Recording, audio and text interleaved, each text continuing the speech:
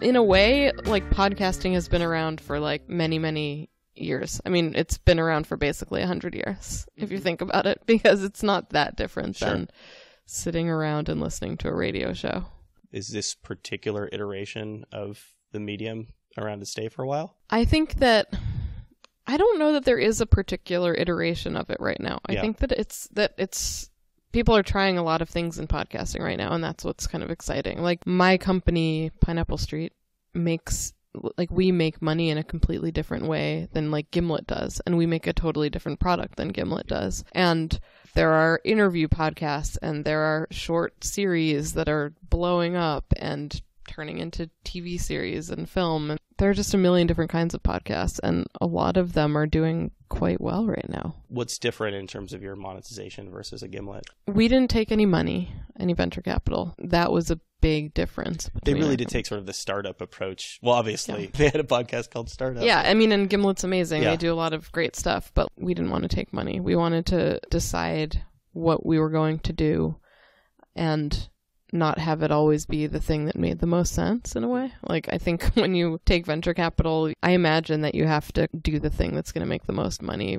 quickly. Yeah, or even more than that, you're essentially beholden to the people who are offering you money up front. Yes, exactly. And right now, our board is me and my co-founder, and that's, we make all the decisions. And I really like that. We had to make money in a different way because we had to make money immediately. And, if you take venture capital, you don't have to make money immediately because you took it.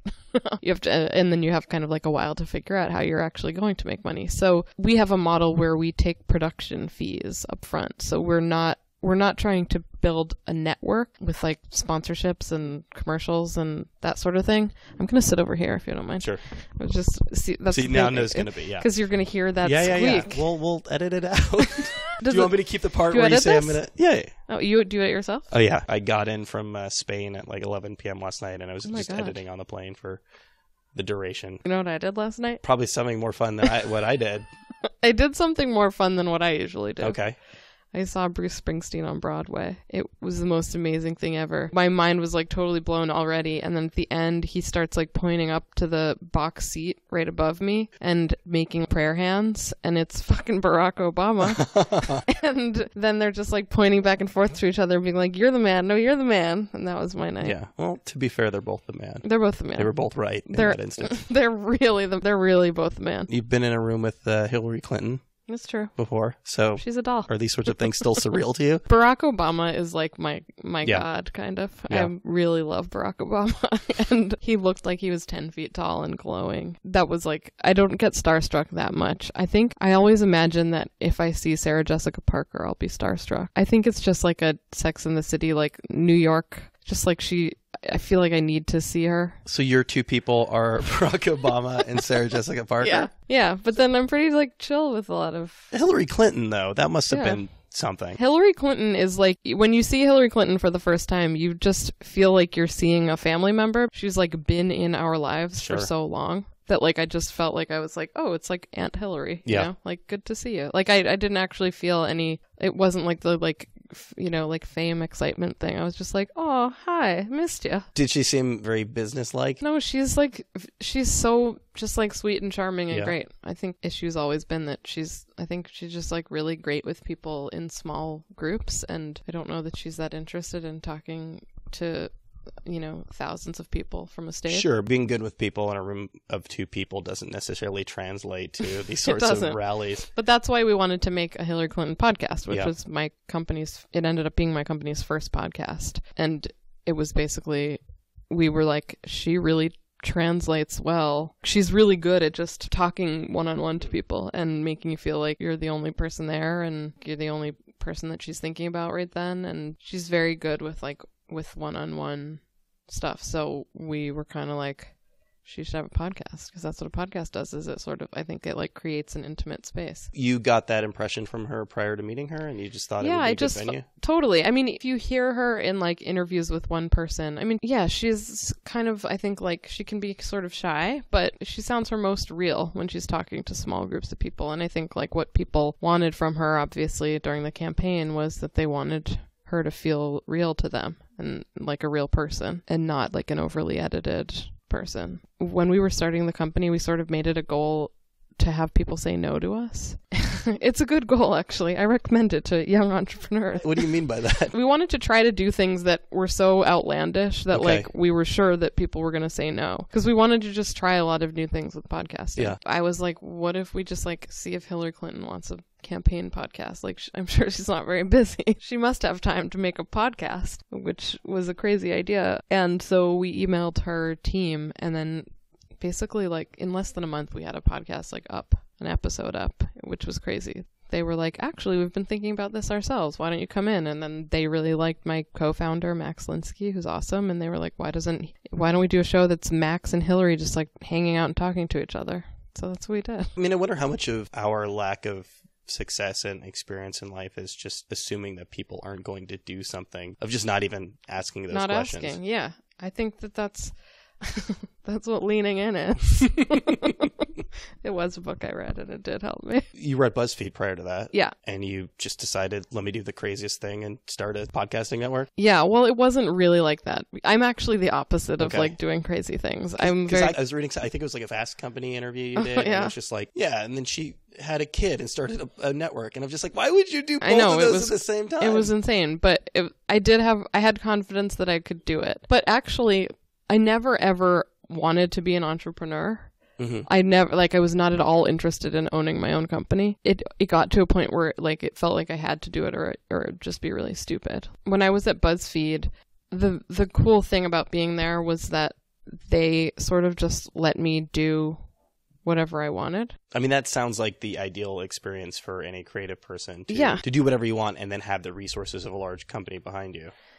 It is, but it also isn't, because I had never been at a company that wasn't audio first before. Buzzfeed was my first like company where they were like, we don't know how to do this. You help us figure it out. And so I did. I think I did a really good job. Like, we had hit shows. We did Another Round. We did like Lena Dunham's show. Yeah. And they were shows that had huge audiences and did really well. But Buzzfeed was kind of like, I would be like, it's amazing. We got 200,000 listeners. And they would be like, this fucking video just got 20 million views. Like, why do we care about 200,000? So I think they didn't really like get the magic of podcasts, and they didn't really like understand that like people engage in podcasts so much more deeply than they do with like a video. You know, a video, you see it for like a minute and then it's gone. But a podcast, like, it takes an effort to download it, and you really have to, like, you're really like seeking it out, and you become part of this like rabid fan community. It's a whole thing.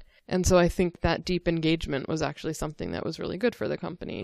Mm-hmm. And they ended up understanding that for sure. But the good thing that happened at Buzzfeed was that because no one there had done audio, I really had to figure out everything. So I was like doing legal contracts and finding ads and sponsors. And I was also producing all the shows and coming up with the ideas and having people try out for podcasts and trying lots of different things. So I was doing all, you know, legal, financial, and creative, and it was basically like running my own business within a business. And I kept hearing from people outside of Buzzfeed who really wanted to start podcasts. So it was like a really random assortment. Like this was years ago, but like I went to Ivanka Trump's office. This was before. What has she been up to lately? The last couple of years. Yeah, so you haven't heard much from her. I haven't really heard anything about her. She should have had a podcast. She could have stayed relevant. Maybe we wouldn't be where we are now. Maybe we wouldn't. So I just went into their office and talked to them about a podcast, and then Lena Dunham was a friend of mine from college who I'd known forever, and she wanted to do another season of her show, but she didn't want to do it at Buzzfeed. So that happened, and then like this Hillary Clinton stuff happened. We heard from a friend Max, my business partner, heard from a friend at Wyden Kennedy who wanted to do some branded shows, and he heard from people at the New York Times that they wanted to start podcasts. This was before the Daily. So you were getting all of these offers while you were at Buzzfeed? Yeah, we were getting all these interesting people coming to us being like, we don't know how to do this. And I think the way that we're different than like a Gimlet or really kind of anywhere is that we offer basically like production services to these places, and we partner on everything we do. So is it like being for hire in a sense? Yeah, it's like being for hire. And I think it's at a point now where people know that we do very quality work. And so it's more a partnership than just like a production for hire. Now we're working on deals where we are part owners of things, but at first we were just, we were production for hire, and that's how we managed to bring in a bunch of money quickly so that we didn't have to take venture capital, so that we could have basically like we made our seed money by taking money up front for doing production. And all of our deals are different. So with Lena Dunham, we did like a 50-50 split on the ad sales, and we went and found the ads, and then we split the money 50-50. And a lot of places will just give us a production fee. Some places give us a smaller production fee and an ownership stake. So we wanted to just have a company that was like open to lots of different things and ways of being. And I think like our main thing is that we see how quickly podcasting as an industry is changing, and we want to change with it. We don't want to pretend that we have all the answers to anything. We're doing vastly different stuff now than we were when we first started, and really vastly different than anything we imagined we'd be doing at this point. What are the big differences between when you started in terms of content? Yeah, so when we started, a lot of what we were doing was we thought we'd be doing like basically like chat shows for magazines. So, go into like New York Magazine and get Rembert, he's not there anymore, but get somebody at New York Magazine to host a show that sort of was branded like, weekly content. Yeah, that was like pretty simple to make, and that we would, help them figure it out and make those shows. But then we made this show called Missing Richard Simmons, which did very well. And well, it was very controversial. Some people think we're evil for making it, but I don't.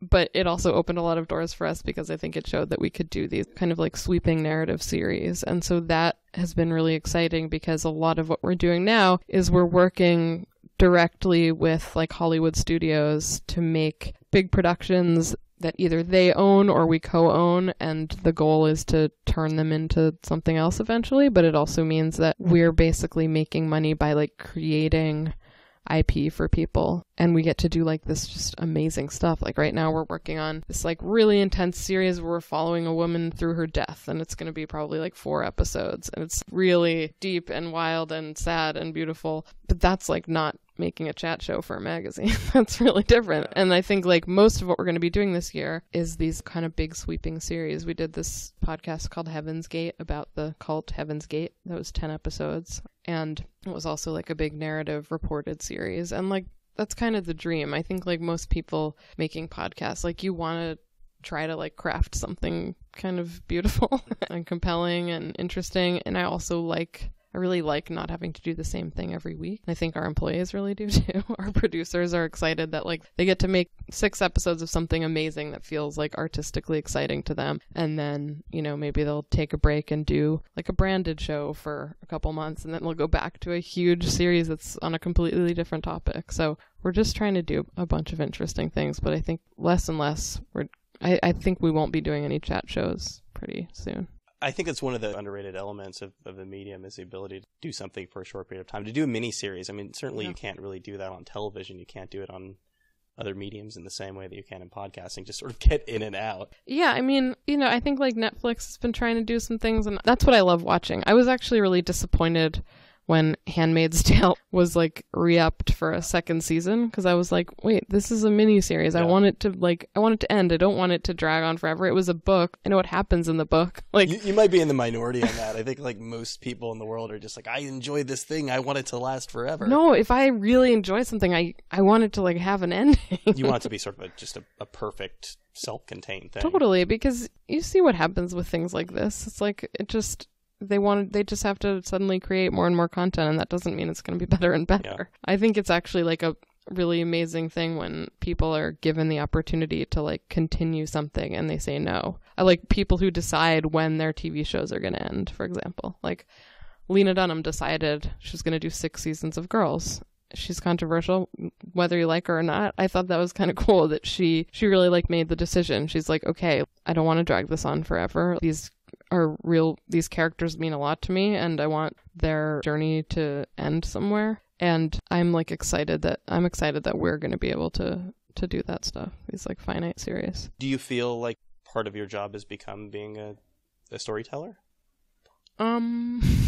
I always sort of like make fun of the word storyteller.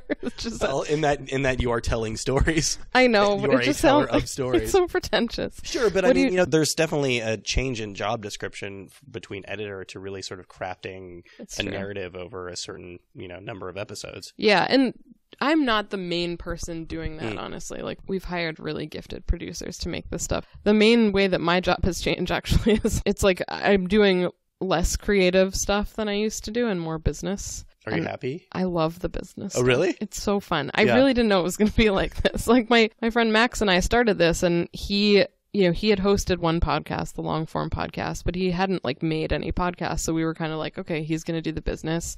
I'll do the creative. But it turns out like he's a great producer. I really love figuring out money and like projections and investing and all that crazy stuff. So you could be a lot richer than you are with that particular set of skills, but yet you've chosen the podcasting route. There's some money in podcasting. It's all relative. You can walk a couple blocks down to Wall Street. Yes, I could, but then I would hate myself. Yeah, that's fair. Yeah, no, it's been fun. I really enjoy the business stuff. Yeah. I like looking at spreadsheets and figuring out what money is going to come in from where. I'm still sending out invoices, which is really like not a great look if you're like the head of a company to be the person who's like, where's my money? So I'm going to set up a fake email account that is just like finance@Pineapple.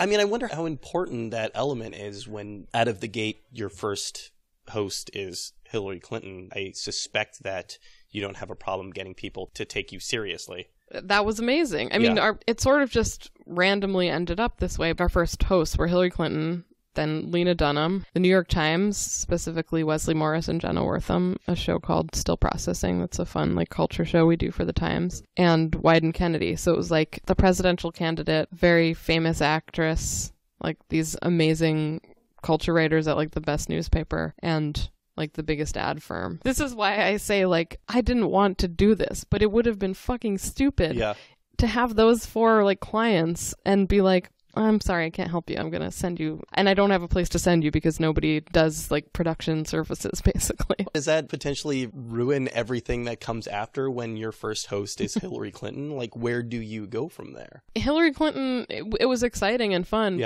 but also like making Missing Richard Simmons was incredible. It's like you're following a story and like you're reporting and you're working with a host who's never done this but who's incredible at it, and that to me it's all exciting. But Hillary Clinton versus Dan Taberski, who's the host of Missing Richard Simmons, she's more famous and well known, but like both of those shows are really exciting for different reasons. I mean, it's just really, really fun getting, pop into like West Hollywood and stand outside Richard Simmons' house and hope he's going to come down and send him love letters, and it's crazy shit. Well, you alluded to the controversy. Was it clear to you that it was going to be a controversial topic from the beginning? I don't think so. I think it was interesting because it was like the show started out with us being the like clear underdogs. Mm-hmm. We were like just like a couple like dorks looking for Richard Simmons and like very like powerful billionaire basically. Then we slowly realized with all the media attention it was getting that like we were no longer the underdogs, and we couldn't act like the underdogs anymore. And I think it's kind of been like a thing that's happened at Pineapple too. It's like we were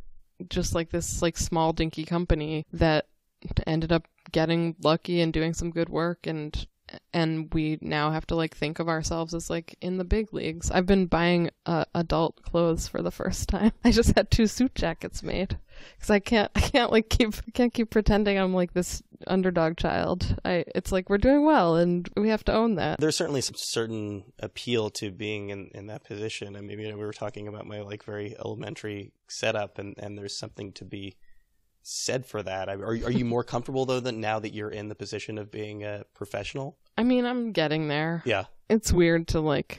It's not your default mode. Adulting or whatever. Yeah, or just, again, like you said, there are certain things that you can do when you don't know that it's going to be a phenomenon. There are certain risks that you can take when you're smaller. Yeah, but then there are certain risks you can take when you're bigger too. And I think like we've tried to really stick by our values. I worked at enough places that like paid me shit money that made me want to like pay my employees well. Like we pay people really well. We give them really good benefits, good vacation time. Like we want to we want to make sure that they're really happy. And that's something that, like, no matter how big we get, I think we always want to prioritize that. So even with growth, we have these values that are important to us. And one of them is really taking risks and trying crazy stuff. Yeah. So we're about to make some, like, really, like, kind of big, wild announcements. And they're things that, like, might totally fail. But we want to always try to do the thing that we think might fail. But when you get to a certain point and when you have not only your family to support, but also these employees in this business, I mean, do you feel that it's necessary to make certain decisions for the sake of staying afloat? Oh, yeah, totally. Being successful. Yeah, I mean, we have like a big branded wing that is like a big part of what we do. We're making 3 shows right now for Morgan Stanley, and I'm having fun with it. Like, it's all part of the business, I think. And I think our employees really understand. I don't want to keep calling them employees. I don't know why I'm saying that. They're my crew. I think coworkers. Like, our coworkers, they understand that in order to keep this place afloat, there are these things that we're going to do. We're never going to do things that we feel really terrible about. Like, we have a lot of fun with the people at Morgan Stanley. You had to have some serious conversations about whether Morgan Stanley was going to be a good partner for you.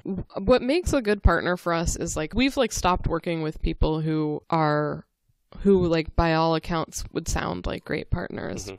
Because we haven't had the personality click that we wanted. For us, what makes a great partner is just somebody who, like, really wants to do this. A lot of people come to us and they're like, we feel like we should have a podcast. We don't really know why. Like, can you help us figure it out? And we can help them to an extent, but we've told a lot of people that they shouldn't have podcasts, actually. It's like, which, like, maybe is bad for business, but I think, like, I want to be honest with people. I don't think that, like, a magazine needs to have, like, 10 crappy podcasts. I think that if they want to do anything, they should do, like, one amazing series that everyone's talking about. Why does Morgan Stanley need a podcast? I think that it's, like, an interesting and new way for them to, like, get their message out. They sponsor NPR, so they've been able to promote the show on NPR, so a lot of people actually listen to it, and we try to make it really good, and they've been very open to, like, our ideas and just, like, good to work with. And I think our staff really gets it, and we talk about it a lot. But we're going to do things that pay well and that we feel okay about. I'm not going to do a Monsanto show. We're not going to do right-wing shows. Like, that's another, like, value, I think, is, like, we're pretty, like, openly leftist. When the NRA comes to you and the NRA could pay our bills for 5 years and we would not ever do their podcast. So our staff knows that, like, we have these values in what we do, and that when we're doing branded shows, it's because we feel like there's good potential for them to be good shows, and that we like the partners that we're working with. And they also get that that is what's going to fund a podcast that's, like, 4 episodes about a woman's death, that, like, we don't know who's going to pay for that or what the hell, you know? So, like, or, you know. That might be the least commercial idea I've heard for totally. Yes, I know. Like, do you want Casper mattress? Like, we're literally, like. Her literal deathbed. No, we are, like, literally at her deathbed right now. Like, imagine a fucking Casper ad popping up. It's not going to work. And, like, and they all share in it. It's been important to us that we don't have a branded division. All the other podcast companies, they separate it. They're like, this is, like, editorial and this is branded. And we don't do that because we think that everybody should share in it, and that, like, we don't want to give one person, like, the job of making every branded show. When you're an editorial, it's important to set those walls, right? It's important to have some buffer between you and sales. It's important to have some buffer between you and branded content. You don't want people to think there's bleed over. Totally. Yeah, and I think that we've never pretended to be, like, a news organization. And I worked in news organizations for years. Like, I worked in public radio for many years and at Buzzfeed, and it was so important for me and for those places to have this, like, really strict line between those things, and I totally get that. But what we're doing is, like, we're producers. So if I'm making one show about, like, somebody's death and another show that promotes a bank, those things can actually work together in a way. And that was actually a big thing that happened with the Hillary Clinton show, is we got some press criticism because people were like, oh, like, this is, like, interviews with Hillary Clinton, but it's just political propaganda. And we're like, yeah, we're being paid by the Clinton campaign. Like, we're not pretending that this is anything but something that we want to do to help Hillary Clinton win, you know? Like, But also, we're working with a candidate that we support. Totally. Yeah. And we were completely open about that. So I thought it was a little bit crazy when people were like, oh, like they're, they pretend that it's like newsy, but it's really just, it's like, yeah, she's paying us to do this. And we really want Donald Trump to lose, and we really want her to win, and we're not secretive about that. So yeah, so I think it's actually been like kind of really nice in a way to like not be at a news organization. I mean, I loved being at news organizations, but I've felt like very free to be like, oh, like we're gonna do this because like I want Hillary Clinton to win, and I can say that to everybody now. Like I used to, like I couldn't post like anything political on Facebook even. And then I'm like, oh, cool. My first show is like a Hillary Clinton, like propaganda podcast. Again, my primary job is writing about technology, and I'm often feel bad that, am I propagating the cycle of people upgrading their phones every year and the world is falling apart around me? What can I actually do? And you've put yourself in a position where you're able to, it sounds like it's both creatively fulfilling and also when the moment comes, you're able to actually, I don't want to say affect change, but actually feel like you've done something. Yeah, and that's important to me. I always wanted to either like work in like homeless services or make podcasts. All right. I want to like do things that feel so you pick the one that pays slightly better. Yes, only slightly. But I want to like do things that feel like they're making a difference. I think like at Buzzfeed, like we made kind of like the first like highly produced Black female podcast. Like that was like I really wanted to do that. Like that was a priority. Like I didn't want to do the shit that was like everything else out there. And I think at Pineapple too, like I think that like every single host we've had is a person of color or a queer person or a woman. And that is not what podcasting has traditionally been. And it's not who the audience has traditionally been either. Like the podcast audience is still pretty overwhelmingly like white guys in their 30s and 40s. But I mean, that's changing a lot. And I think I always want to like work on things that change that audience and take risks and that sort of thing. It seems like it has the opportunity to change faster than other mediums, again, because the barrier of entry is relatively low. I mean, in a sense, they're not all going to be good, but everyone can have a podcast. Totally. The barrier to entry is low. I don't want people to think it's that low because there are a lot of crappy podcasts out there. I think there's anything wrong with that. Editing is very important. Sure. God bless them. There's crappy podcasts. Do you think that's going to negatively impact the ones at the top if there's a lot of things for people to wade through in order to get to the good ones? I do think that there isn't a great mechanism currently for like discoverability, and that I hope that somebody tries to jump in and fix that. But I mean, yeah, I don't think it hurts. There are over 400,000 podcasts on iTunes, which is wacky right now, and that's about 2 per listener of podcasts. Yeah, basically. And only 1%, less than 1% supposedly make money, which is interesting. That was one of the funny things about that conversation that you were having on stage half an hour ago is, I started another one. I mean, you can't just on a whim when there's a person you want to talk to. I think another cool thing about podcasts is that they're sort of the least trolled medium. So I think a lot of people who don't necessarily feel safe on like Twitter and writing articles and making videos feel a lot safer with podcasts, and that's because it takes such an effort to like listen for like, if you're listening to a podcast for an hour, you're like engaging deeply in it. The reason that people troll people is because they're not actually like really listening to what they're saying. They're seeing like a very like short tweet and being like, fuck you, I hate you. And with a podcast, you're listening to somebody explain their position for an hour, and it's really hard to hate them. And it's also like, if you really like hate someone and want to troll them, why would you ever listen to them for multiple hours talk about their opinions? There was a model for the music industry for a really long time. We've been going through a transition for a while. Same in publishing, actually, whether we're moving towards something or whether we're always just going to be in constant. How did you think your approach was different, or what did you think you were able to offer some of these high profile people? Yeah, I think that our model is different because we don't need to own everything we do, and that's a big deal. Like, you're not precious about it.